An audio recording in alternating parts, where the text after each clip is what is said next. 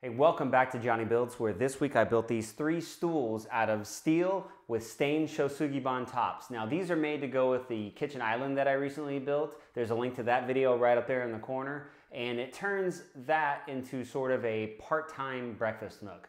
But not only do they do that, but they lock together with magnets and form a table. Let's get started. To get started, you'll need some of this 14 gauge, 1.5 inch square tube steel, and I used about 55 foot of it total. Each one of the legs is 25 3/4 inch, and I'll leave a link down below for free plans and a detailed cut list on everything you need to build this project. And after I cut all the legs, I moved on to cutting 6 of these 9-inch stretchers. Then you need to cut 12 of these 12-inch stretchers.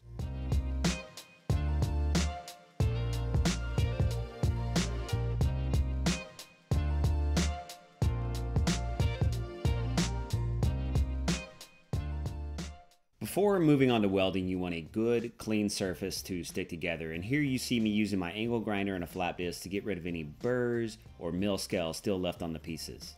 I built up a little jig on a piece of MDF because this was a good flat surface to weld on, and I don't have a welding table just yet.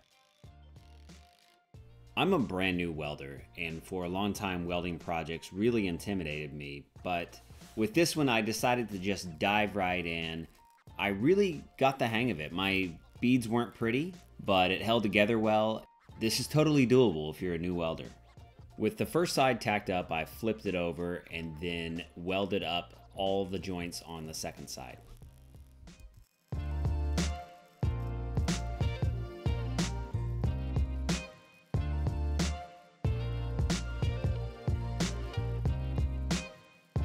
This project is all about repetition. After that first leg assembly was complete, I built 5 more the same way.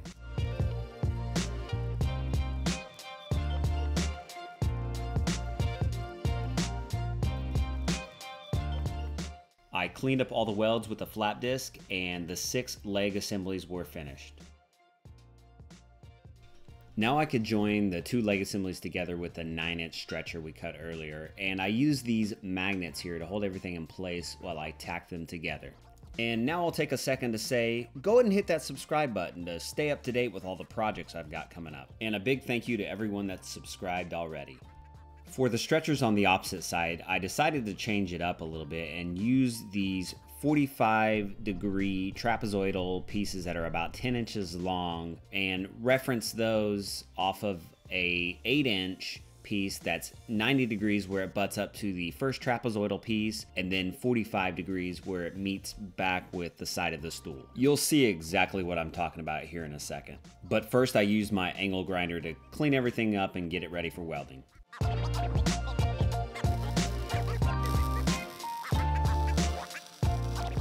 Here you can see how these 8-inch stretchers fit up against that 10-inch stretcher.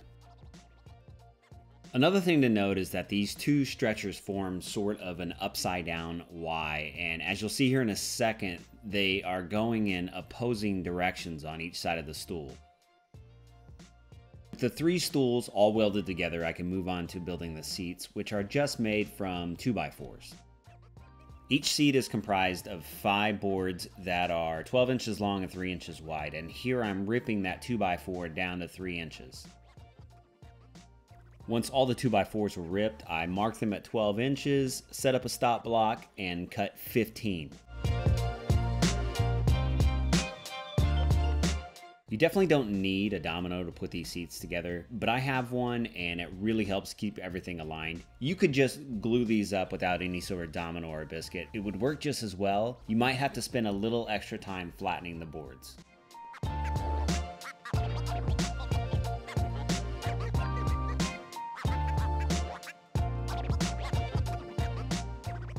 I had to make some adjustable feet for these stools, so I used this 1.5 inch flat stock steel and cut it to 1.5 inch square. I cut 12 of these for the adjustable feet and then 12 more for the attachment tabs for the seat. Then I came back on the drill press and drilled out a hole for each one of the tabs on the adjustable feet.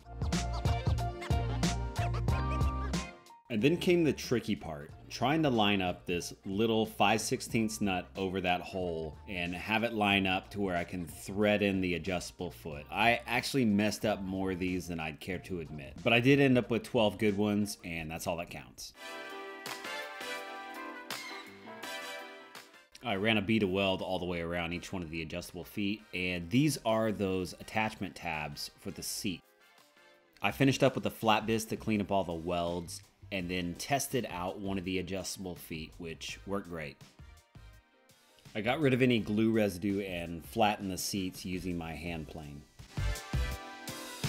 The 3 stools all locked together to form a table using these rare earth magnets that made up to a 1/2-inch piece of flat stock steel. After marking out the location using the magnet itself, I used this straight bit to route in a little groove that the magnet will sit down flush, and I came back with a chisel just to clean it up and make sure everything fit properly.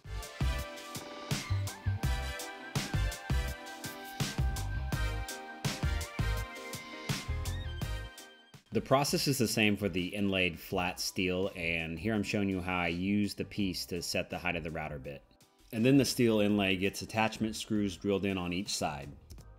I cleaned up each one of the stools with my orbital sander, getting rid of any of the remaining oil or mill scale, and then came back in with a rag and some mineral spirits, getting everything ready for paint. Speaking of paint, I use this Montana matte black spray paint, and this stuff is just awesome. Link in the description down below. And a shout out to Mike at Modustrial Maker for the tip. Before I move on to the Shou Sugi bond process, I sanded everything up to 120 grit and broke over the edges just a little bit with my orbital sander. And now for my favorite part, burning and staining wood, Shou Sugi bond. If you can't tell, I'm a little obsessed with this technique. I did a tutorial video on exactly how to do it. There's a link over there in the corner and down in the description below.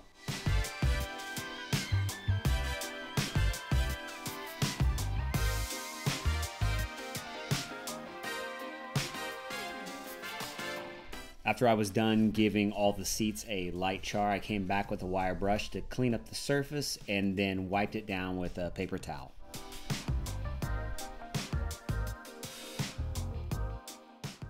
I went back to Home Depot and had them mix me up a few different colors of the stain. Now this one right here is the tangerine. This is in the brochure. This is one they already include. I did the red. I already had this color right here, but I did a purple as well, and this one was not in the brochure. I told Home Depot I wanted purple, and the nice lady at Home Depot mixed this color up for me, and it came out great. And of course the process is the same as I've done in my other videos. I put on the stain, wipe it off, and then come back with a sanding pad just to bring out some of that natural wood.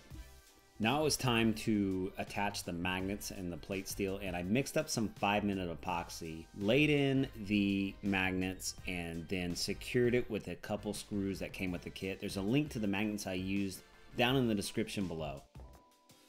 Once the magnets were attached and the steel plates were attached, I came back with my favorite finish, a Minwax wipe-on poly, and you see how vivid those colors get when you put the finish on them. And last I attached the tops with 1¼ screws, and these stools were done.